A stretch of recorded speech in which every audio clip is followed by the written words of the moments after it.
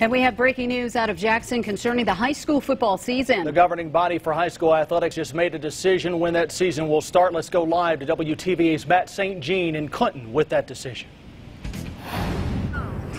Well, we're all smiles down here in Clinton, right outside the MHSAA headquarters, as they did vote to have fall sports in the fall.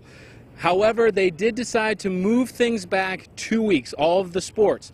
That means for football, the start date went from August 3rd, when they could start practice, to August 17th, moving the first game day back to September 4th. Now, a lot of teams are going to be missing 2 games during that span. Those will not be made up.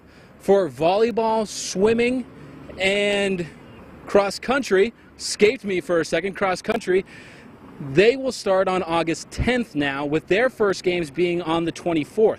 Now, if they had games in that 2-week period, those will be able to be made up. It's a school-to-school decision.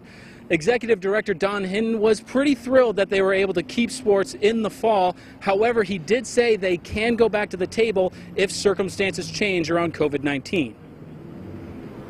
We try to look to the experts, but which expert do you look to? We hear this, and then we hear this contradictory, and it is. We're going to, in the end, do what's best for our students and athletes and coaches in schools. And that if it changes, then yeah, we'll change. The vote took about an hour to complete. There was a lot of back and forth, but one thing that didn't come up, which was surprising to me at least, was there was no conversation about moving the fall sports to the spring, which is something that the junior colleges, the MHSAA, decided yesterday. However, the next thing that we need to talk about, will there be fans in the stands? Well, you have to turn in to WTVA at 5 to hear more from Don Hinton. For right now, reporting in Clinton, Matt St. Jean, WTVA 9 News.